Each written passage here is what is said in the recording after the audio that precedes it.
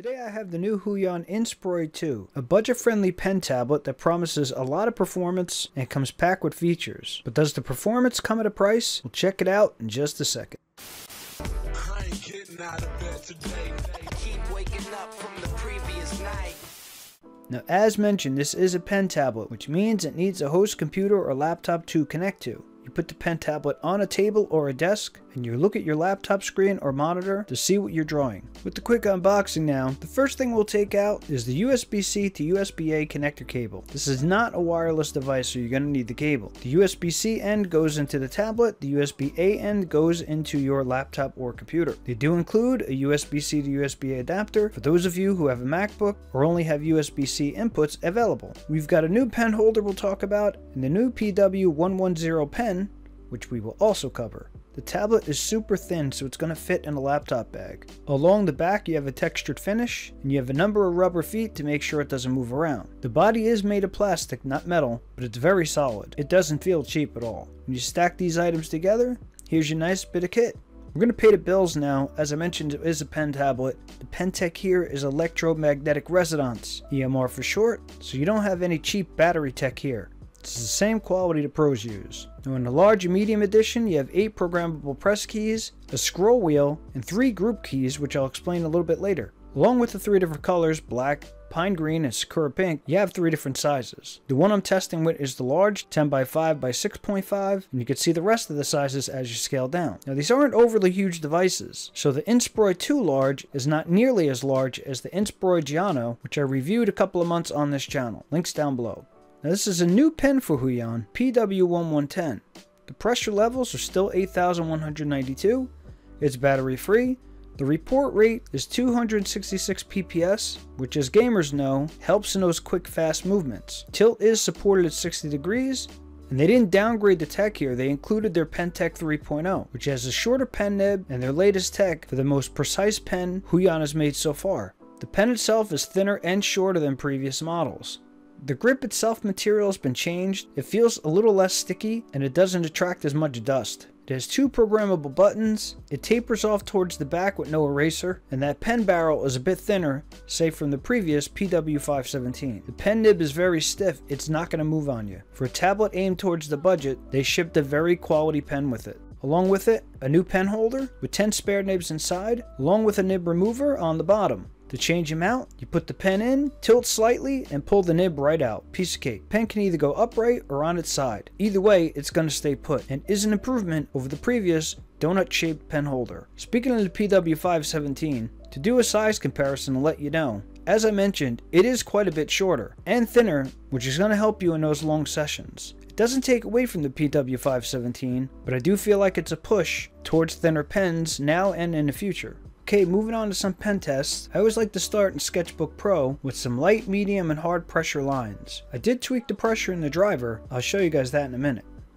This feels good so far, so I'll move to a pen tool. Now what I'm doing is starting light. I want to make sure I can maintain consistent pressure throughout the wavy line. The PenTech 3.0 comes through here as I'm tapering off nice at the ends without any kind of ugly shoelace effect. This is a similar test with the ellipses. I'm just looking for consistency. Notice how the ellipse starts with a point as I'm pressing light and gets thicker as I'm pressing harder. Then at the end of the ellipse, when I pull up, I get a nice sharp taper, proving 2 things. 1, the pen maintains its pressure curve, and 2, there aren't any bad spots on the tablet. You can get that sometimes, where there's just different spots, usually the corners, that have some issues when it comes to accuracy. Not here though. The next thing I want to see is how fast the pen is keeping up, and I do that using some cross-hatching. The idea being, the pen tip and the cursor on the screen are synced up and are exactly where you expect it to be. EMR inherently has some lag, but it's a lot less noticeable in pen tablets as opposed to pen displays. Even then, it's more of an adjustment than a deterrent. Most digital artists don't even notice it, and I'm not noticing a problem here. Hey, do me a favor, if you find this video helpful, subscribe, hit the bell button, drop a like, and drop a comment so you won't miss anything. As mentioned, you got 8 express keys and these 3 group keys. Now these 3 group keys is something I haven't seen in a tablet before. Let me show you how it works. Basically, each button gives you an additional group of 8 configuration options, and they're completely customizable. So as you push each button, the key assignments change the express keys to whatever you want to set them as. What I'm showing you here is the defaults. This is a spectacular feature, which moves us along to the driver. We'll go quick here, but your working area is where you're going to set things like rotation and map to the screen. This is what I was telling you before where I changed the pressure. What's nice is they give you some presets. So I just changed it 1 down because I like to press a little harder. That gives me a little bit more on the lighter end. Under programs, you can add custom profiles to different art applications just by assigning it. In the gear, you can back up your configuration, change the theme, and about, you could check for updates to the driver. Those key assignments, this is how you set them. There are a lot of different options. However, I just usually stick to keyboard shortcuts within the program that I'm using. There is one exception, and that's this quick menu.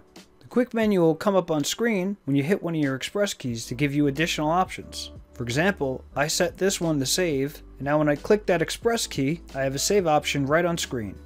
Move along to the ruler tests. Once again, this is not as important on a pen tablet, but we'll do it anyway.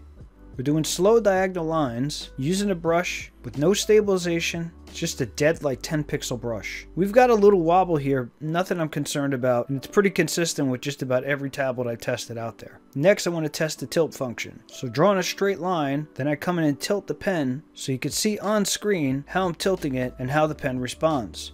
You can see we're looking good here, but we'll go into Clip Studio and do the same test using a friend and tilt pencil, just to make sure we're seeing the same thing across programs. This is shading out pretty nice. We'll move on to the next one. I did get a chance to test this in Medibank Paint, so I pulled up Krita, and again I'm just doing those long strokes to see if I maintain consistency in a different program. Even these quick line throws look pretty good in Krita. So overall with my testing, I'm pretty happy. For those who might be looking at this for the Android mode, keep in mind you're only going to have partial use of the tablet service. This gives you a general idea, at least on a large model, how exactly that works, and you'll have to scale down appropriately if you go to a smaller model. So let's bring this one in for a landing for some final thoughts. A, I really like Huion pen tablets, which is why I keep reviewing them. B, I was glad to see that as opposed to other tablet manufacturers, they included their best pen. I can't tell you how cool those key groupings are. You're basically getting 24 keys plus the scroll wheel, potentially eliminating the need at all for any kind of keyboard or shortcut device because you have so many options. One thing I didn't mention is the tablet texture. Now Huion claims it's about a 20% increase in friction over the previous generation. Well, I can't quantify if that's exactly true or not.